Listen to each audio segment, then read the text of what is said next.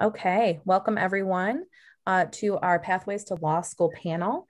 Today we are going to have several lawyers and a judge and several lawyers talk to us about their pathway that they went into law school with. We are joined by three student moderators, Soleil Salazar, Faith Parker, and Carlos Hatchett, and they'll be guiding us for our questioning. Yes, and hello everyone. My name is attorney Robyn McCoy, and I'm a local attorney. I was actually born and raised in this area. I grew up in Ypsilanti. I was in Ypsilanti for the first 17 years of my life. And I'm excited to bring you this distinguished panel of attorneys, and we have a judge. And so I'm gonna, I've been practicing 19 years. I do criminal defense, family law, neglect, and delinquency. And I'll start with, if you can raise your hand so everybody can see you, attorney Toy Dennis, who is also the president of the Vanzetti Hamilton Bar Association. And Toy, can you raise your hand so people can see who you are? Okay. And then we have attorney Zanita Clipper. Yes, Zanita, can you, raise your hand. We have Assistant Prosecutor Lou Danner, who's with us. And we have the Chief Assistant Prosecutor Victoria Burton Harris. And we have the Honorable Judge Miriam Perry. So we have this distinguished panel of attorneys and a judge to talk to you guys today about our path to law school and, just letting you know about what lawyers do. And so we're really excited. So I'm going to turn it back to the students to ask us questions. And I know we have some prepared questions, or if there's other questions, I think they said you can put it in the Q&A. And yes, and thank you for welcoming us here. Okay, so we're going to begin our questions, students. So if you could go to that question section on the agenda, we'll start with number 1. What does a lawyer do? And then, so we'll go through, Toy will be first, Ms. Dennis, Ms. Clipper, then Mr. Danner, Ms. Burton Harris, and then Ms. Perry. Did you say Ms. Dennis first? I'm sorry. Yeah, yep, go ahead. Okay, well, a lawyer does a lot, actually. Our main job is to advocate on behalf of our client, whether that is a person who is bringing a charge, which would be a plaintiff, or whether that is a person who we are defending from a charge, which would be a defendant. I personally like the avocation part. We also bring change. We can be legislators or judges, and we use our platform to help with legislation to change certain things, to become congresspeople or senators. Basically, we help people navigate their way through the justice system. Okay, and I see the list in the chat, so I'll go next. Yes, like Toy said, a lawyer is an advocate. In my capacity as a lawyer, I have been a defense attorney. So when somebody gets in trouble, like I've represented some kids, I go and represent them in court. Or I've also been an advocate for children that have been in the neglect and abuse system. Family law, I represent one party, like maybe a party is going to get a divorce or have a custody dispute. Or I even have acted as a lawyer with educational advocacy and helping students, like making sure that they're getting special ed support or general ed support if they're facing expulsion or suspension from school. So I would say, yeah, key word is that a lawyer is an advocate.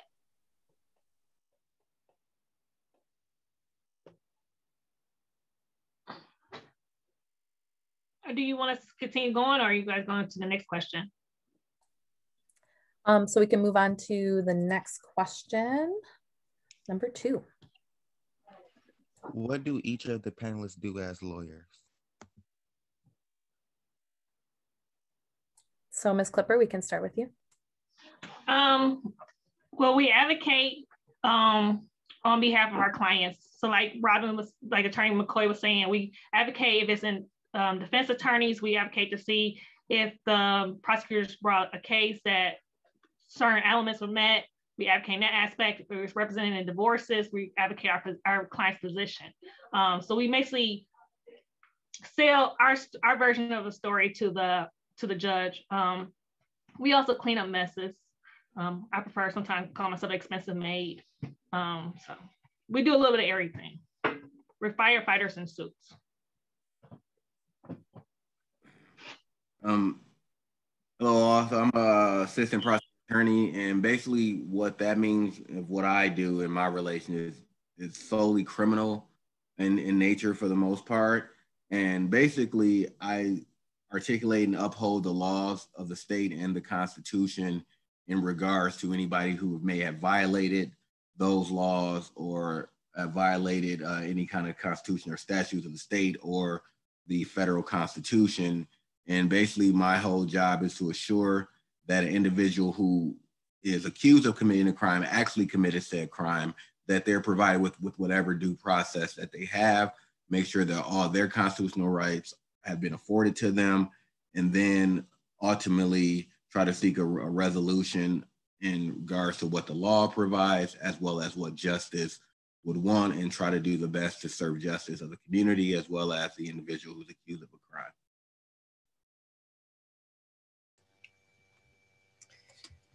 Good afternoon. I'm Victoria. I work with Mr. Danner in the prosecutor's office, and we represent the people. We represent the people of the state of Michigan, so we don't advocate for the defendant. We don't advocate for the victim. We advocate for what is in the best interest of justice to keep you all safe in our community. And for me, I am in administration, and so I am largely tasked with managing the office, overseeing the way that it's operating, the assistant prosecutors who work in the office like Mr. Danner, and also drafting and handing down policies so that we are careful with the very, we have a lot of power and we have to be very careful with how we use that power, ensuring that we are using it for good and not for bad. And that is a big part of my job.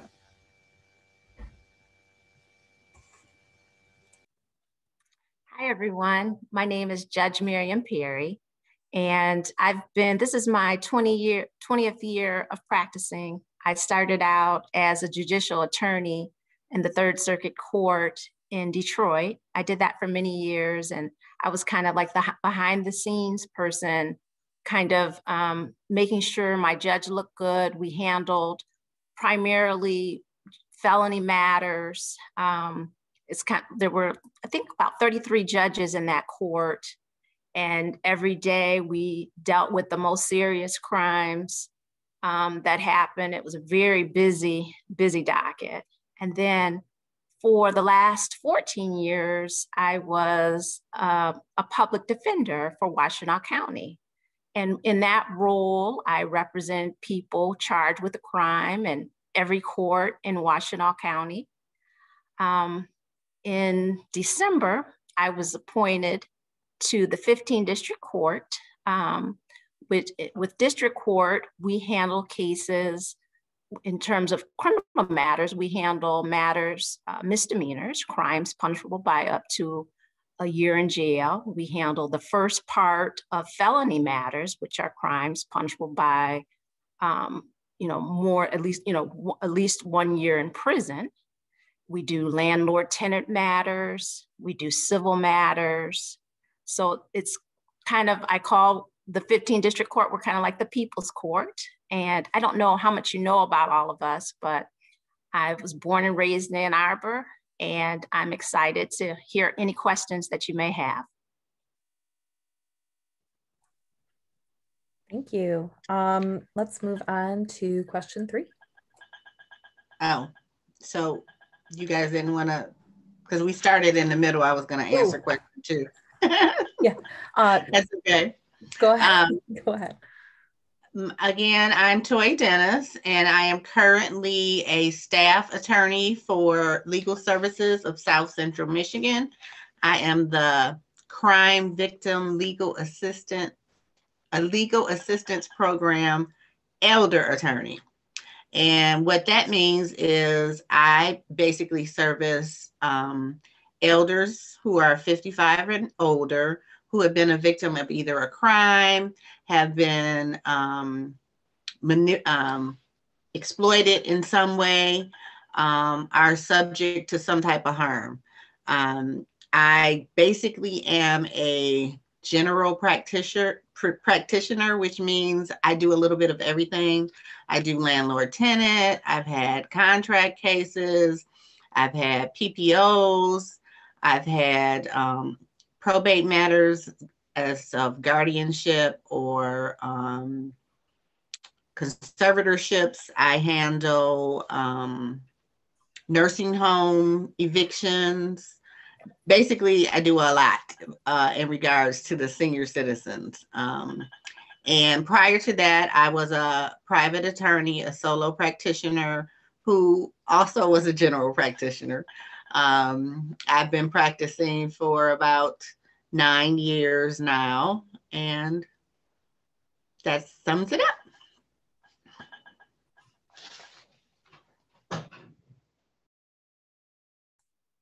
Okay. So Ms. McCoy, you're next.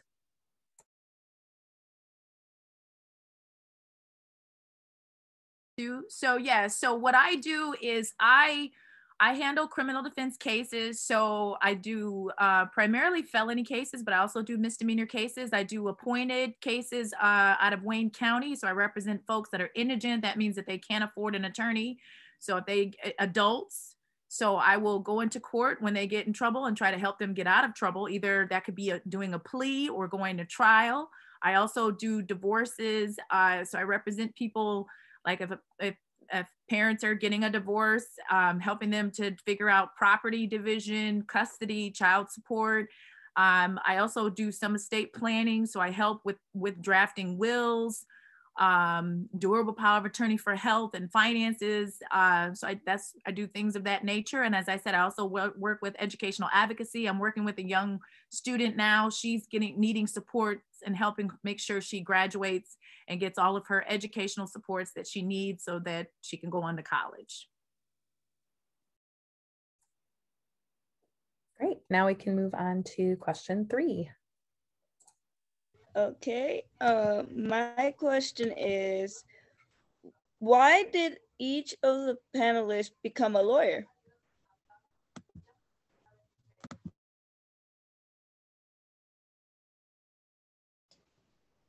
Are we going to start over with me? Yes, let's go ahead. Just keep it streamlined. Okay. Okay. So I became an attorney because I wanted to help people. I saw a lot of things that were wrong in our country, and I wanted to do something about it. And I thought that becoming an attorney would give me the education that I needed to impact change in our communities. I went to law school being a pretty much black and white, right or wrong type individual. But the first thing I realized in law school was that there is no exact right or wrong or black and white. Everything is gray. And it depends on your spin on what it is or the side that you take. And that was disconcerting, to say the least. And for the first, I want to say 7 or 8 years, I didn't feel like I was impacting much change or becoming or being a help at all. And for the last couple of years that I've been working at Legal Services, helping some of our most marginalized individuals who need the most help and cannot afford to pay for their legal services. Since then, I have actually felt like I was doing what I was meant to do, and that's helping individuals impact change.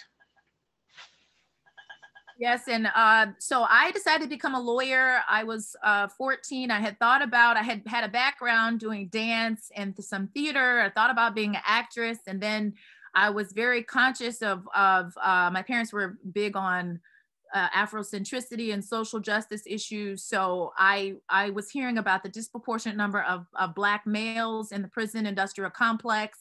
So I decided at 14, I wanted to become a lawyer. And I made sure to have that focus. My father was a lawyer. He did not do criminal. He did it for a minute. And then, and I went to college and I did a pre-law program. And when I was in college, actually, I was at University of Chicago and I connected with Michelle Obama. She helped me with my law school application. I went to law school. And law school was intense. I would say the highlight of law school was going to South Africa. And when I first got out of law school, I was working with my father. He was kind of mother henning me, like he wasn't really giving me much action in the courtroom. So I decided to come to Detroit and I worked for a year as a public defender. But yeah, so I decided to become a lawyer to help the brothers in the system. And then it was suggested that I work and help kids. And so I've been doing that ever since. I love working with folks and just like advocacy. I mean, right now we have 2.3 million people in the prison industrial complex, and 40% of those are African-American. So I just felt that it was important to make sure that we have good advocacy and representation.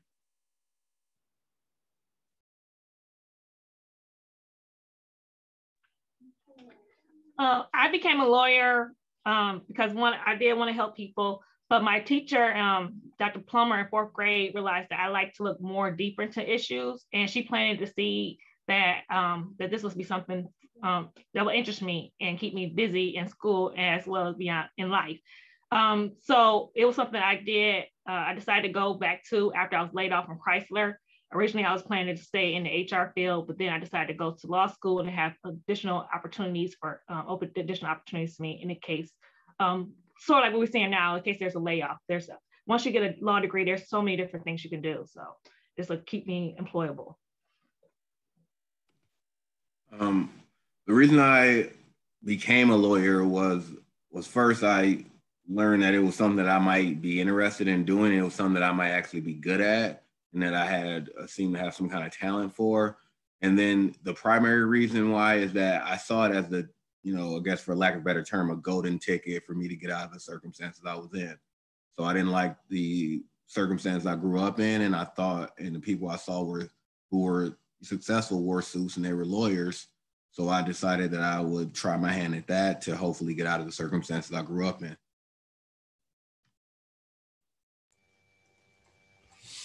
I became a lawyer like everyone else because I wanted to help people. I have not always been a prosecutor. I've been a prosecutor for roughly about 60 days. I was once a criminal defense attorney because I wanted to help protect people who were coming into the criminal system. And it wasn't until recently, about 2-ish years ago, that I realized I could help people even more if I sat at the top of a prosecutor's office to make policy decisions and decide who was going to come in, and more importantly, who would not come in. So, being a lawyer, you can do many different things, and it just depends on what it is that you want to do and how you want to help people.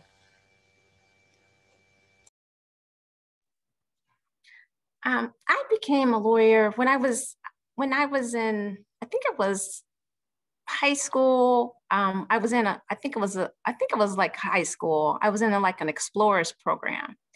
And in that program, we were exposed to the firefighters, we were exposed to the police, and we had the chance to visit the 15th District Court. And I was just amazed by everything I saw. But one thing I noticed, I didn't see a lot of people who look like me. In my family, I'm a second generation to go to college, but I'm the first one to become a lawyer.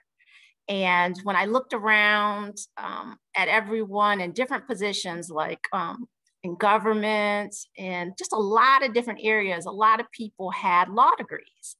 And so I thought that having a law degree would provide the opportunity to help people and provide a lot of flexibility that, so I would have a lot of different avenues of career choices. And so that's one of the things, if you're interested in being a lawyer, there's not one path. There are so many opportunities, so many different things you can do to help people. And so that's kind of been my journey. Thank you. Question number 4.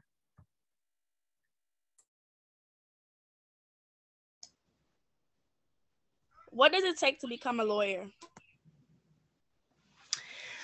Well, I'll use one of my father's sayings: hard work and sacrifice. Basically, you need a bachelor's degree, so you need to graduate from high school, and you need to have a undergrad degree, which is a 4-year degree called a bachelor's. And then after you have a bachelor's, you can go to law school. If you go to law school for straight through full time, it takes about 3 years. You can also do it part-time and work, and that usually takes about 5 years. For me, I was already a wife with 3 children and had a bachelor's and 2 masters, and was working at Ford when I got the opportunity to take an educational buyout. I had always wanted to become a lawyer, but due to my path, I didn't see it as being able to quit work and go to law school full time. So once I had the opportunity to take a buyout, even though I already had a few degrees, I chose to follow the path that I wanted to do all my life and become an attorney. One thing that you want to consider if you know right away that you want to become an attorney is to make sure that you try and stay out of trouble. You will have to explain any convictions that you have on your record. You want to try and keep good credit. I know a lot of people go to law school right out of undergrad, which was not my path. But sometimes we, when we're young, we take on a lot of credit and a lot of debt. You'll have to explain that. And, you know, when it comes time to pass the bar, they really want to know everything about you, where you lived, what you did, all the way back, you know, to the time I think it was 12 years old, I believe. So you want to try and stay out of trouble as best you can, although we do have attorneys who have had criminal histories and bad credit and all sorts of things that have turned their life around and become attorneys. But it does take more of an effort to pass the bar if you do have those things. So something to think about if you know now. Yeah, what I would say is, what does it take to become a lawyer? As Attorney Dennis said, you typically will go to college 4 years. There's no pre-law major. Some people do political science. I know my dad did political science. I did anthropology. I know some people say English is a good major to have, but there's no specific major. I would say in law school, you're going to be doing a lot of reading and writing. So it's good to have a major that's in that area. If you're interested in science, you could do science and become a patent lawyer. So but it's, if you know you want to be a lawyer, and that's why to me it was significant to talk to you guys at the high school level. You know, we have an organization, the Vanzetti Hamilton Bar, so you could reach out to us, try to shadow us. I mean, right now it might be like having just setting up a Zoom meeting and talking to any one of us that's on the panel. And you know, when things get better, maybe coming, like sometimes I'll have interns come to me, shadow me in court, or I even have had some students that work with me in the summertime. And so they get to have firsthand experience, seeing what different lawyers do, see if it's something that they want to do.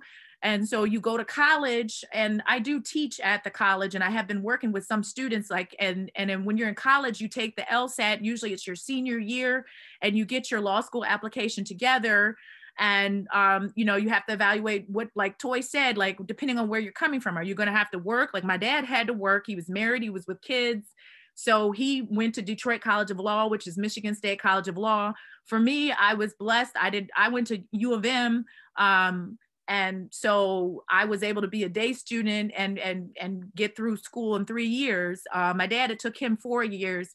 But I would say for law school, it takes hard work, reading, writing, being comfortable with speaking, and then the bar exam. So it's like you have different levels. You have the LSAT, and you have to take that to get into law school. Once you become go into law school, you have to study hard, make sure you do well, graduate law school, and then you have to take the bar exam.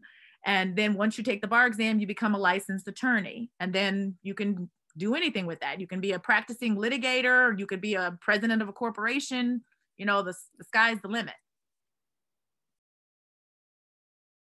So I think we have time for about one more question. And I'd actually like to skip to number 7. So if we could have number 7 asked. Which lawyer do you admire the most? You said, who do we admire the most? Which lawyer? Which lawyer? My first love is the late Justice Thurgood Marshall. That was my first legal crush. To know all the things he's done. I love the Brown versus Board of Education, the backstory. There's actually 2 cases part of the Brown versus Board of Education. I love his work with the NAACP, bringing issues. Thurgood Marshall, his thing was his focus was basically changing the dynamics of our country through the law. He saw as the long term that the law was the way to do it. As you can see, that's still where we are. So, excuse me, still today. Is the law is the best way to change things. So that was my first legal crush. For me, it was Johnny Cochran. I was in 4th grade, I believe, when like the O.J. Simpson trial was going on, and they had TV, so I could see him in court. He had a nice suit on. Everybody respected him. People talked so highly of him, and it seemed that he demanded respect from everybody that he was around, and that his mental capacity earned him that respect. And it basically showed me that there was another avenue to get to the high class lifestyle that you may want. And that mentally, if you were strong enough, people couldn't deny you and they would eventually respect your mental capacity. And that was what turned me on to the law and to Johnny Cochran. For me, the attorney that I admire most now is not initially who I first admired when I looked at attorneys. For me, it's Charles Hamilton Houston, former dean of Howard Law School, prominent attorney with the NAACP Defense Fund. And the reason why I admire him most right now in my life and where I am in my career is because of these words. Charles Hamilton Houston once said, to be a Black lawyer, you have one of 2 options. You can either be a social engineer for justice, or you could be a parasite on your community. And I think that that is very important for attorneys, especially attorneys of color, because there are not a lot of Black attorneys to whom much is given, much is required. And to have a law degree and a law license, it's a powerful tool, and it is a privilege. And you need to be using this privilege and this powerful tool to reach back and help as many people in your community as you possibly can. And certainly, if you cannot help them, do not hurt them with it.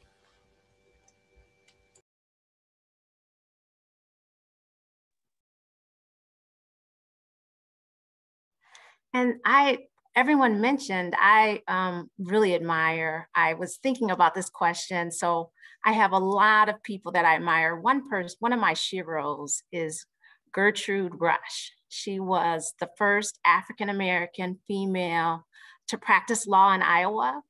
And she tried to join the American Bar Association. And one of the things I want to encourage everyone to do is, like, when you go to college or go to law school, join a lot of different organizations so you can get familiar with what you're interested in. And so when people look at my resume, I'm involved in a lot of organizations. And when she was practicing, she couldn't join the American Bar Association. So she, along with 4 other men, formed the National Bar Association. And so this is one of my sheroes, because, you know, she's such a trailblazer. And so when you're going through your journey from high school, even in high school, there are a lot of different programs you can be involved in. Like, I attended Spelman College, and before I attended Spelman College, I did a pre-college program. When I was in college, I did a lot of different programs to kind of figure out what I wanted to do. There are a lot of internships. You can, like Robyn was saying, you can shadow people. You just want to be really well-rounded. A lot of things, like when you're going to apply to law school, you know, they're going to be looking at your grades, your essays, your recommendations. So you kind of really want to be able to network and kind of be well-rounded and enjoy every moment that you go through, and try to take advantage of the opportunities that are available. There are a lot of opportunities, and a lot of us are trying to get to the finish line, but just enjoy the journey as well.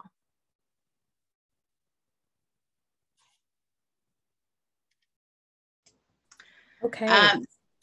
So Ms. Dennis, you're going to be our last person, and then we've got to wrap it up because I actually have to teach a class, but Okay. Go ahead. So rather quickly, just as Judge Perry said, I have a number of attorneys that I admire. The first attorney that I admired was the late John Conyers, out of Detroit.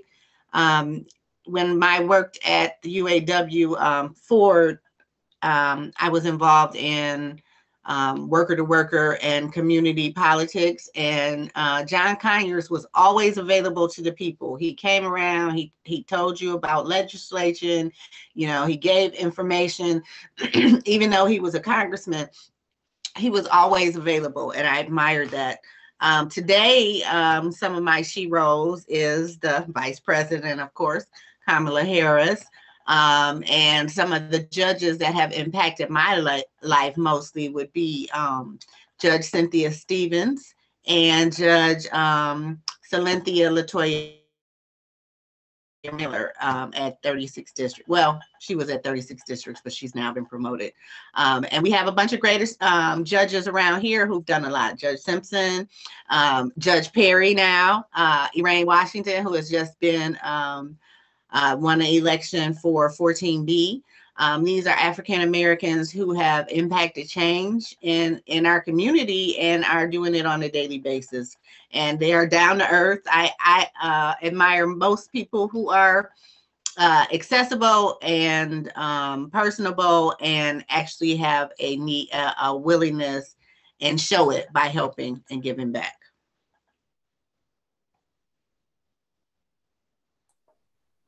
Okay, great. Well, thank you, everyone. Thank you, our panelists, for your insight into our pathways to law school.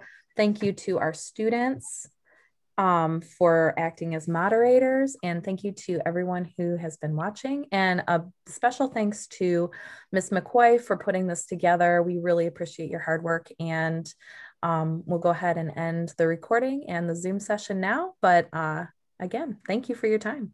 Well, thank you for hosting. Thanks for having us. Yes, I hope you all have a blessed day.